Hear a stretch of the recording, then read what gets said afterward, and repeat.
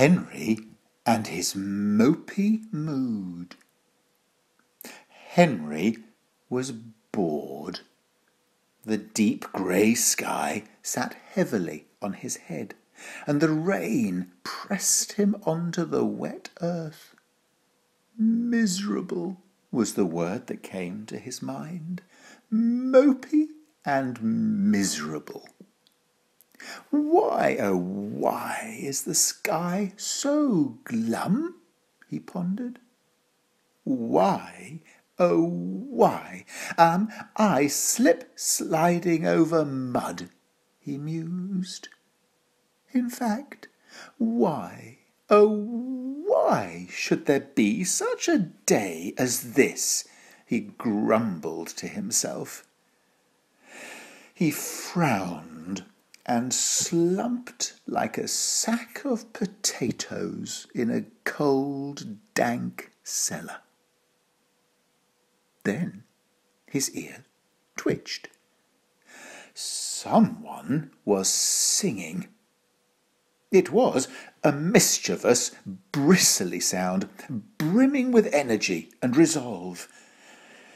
He peeped out of the corner of his very depressed eye and saw Duck. Not a waddling as ducks do, but a wiggling as ducks don't. He looked more carefully and noticed to his surprise that Duck had only one webbed foot and not two. Somehow this didn't seem to deter Duck. On the contrary, it appeared to make her more determined and more insistent that she would go where she wished, and nothing would prevent her. As she wiggled, she sang.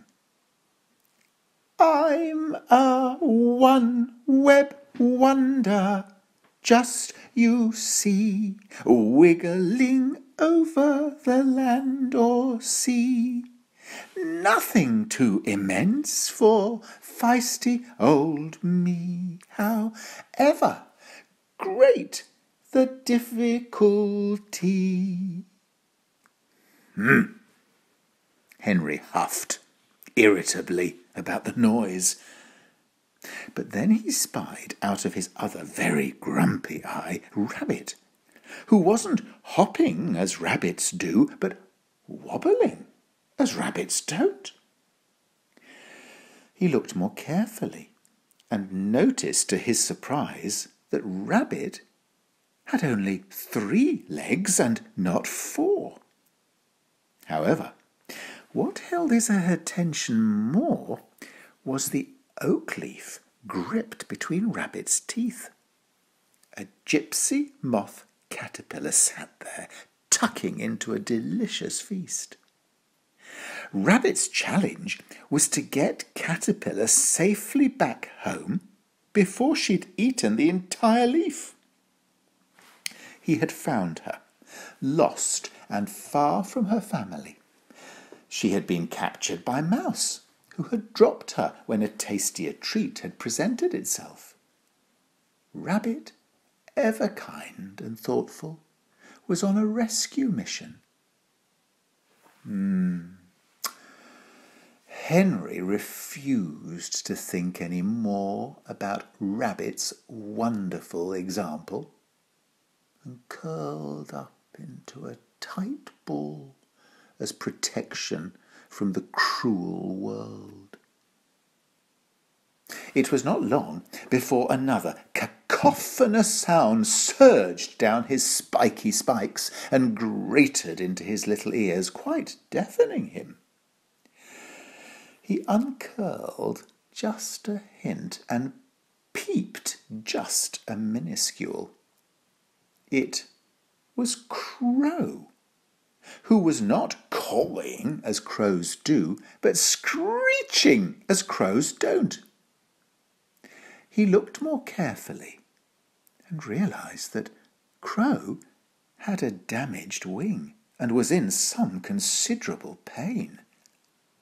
However, this was not the reason for the deafening screeching sound that Crow was making. It was not a cry of pain, much more a cry of alert, because Crow had noticed that Hungry Owl had been perched on a high branch for some time and had been particularly interested in Henry. Owl had babies to feed, and unusually was out and about amongst the sunbeams. Crow was warning Henry, who, with amazing haste, scuttled to cover just in the nick of time. He watched Crow from his blessed place of safety, hobbling along the ground, managing awkward, lopsided moments of flight onto a log and then a branch. She was now cawing gleefully, despite her broken wing, making light of her difficulties and glad of her good deed for the morning.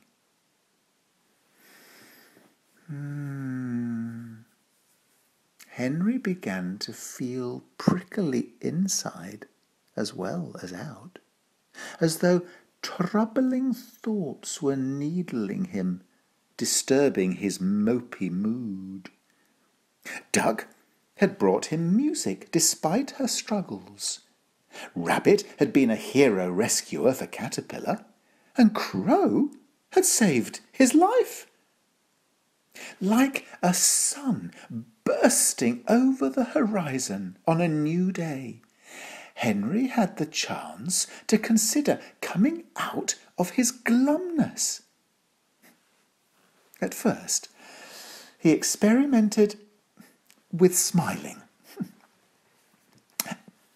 Then he tried a laugh.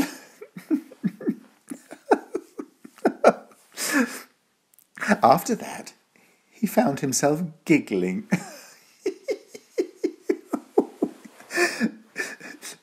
Worm was watching this performance, somewhat fascinated. When Henry started dancing, Worm chuckled and burrowed down into the soft earth with a happy heart. "Never again," resolved Henry, "will I ever wallow in misery. Life is too short. The challenge is too great. Courage is all around. The path to happiness is in overcoming moods and muddles and mopey places and thinking about how to help others and live kindly." Oh, Henry felt like a whole new person that day, as though he had glimpsed a better horizon and was determined to never let it slip from his sight.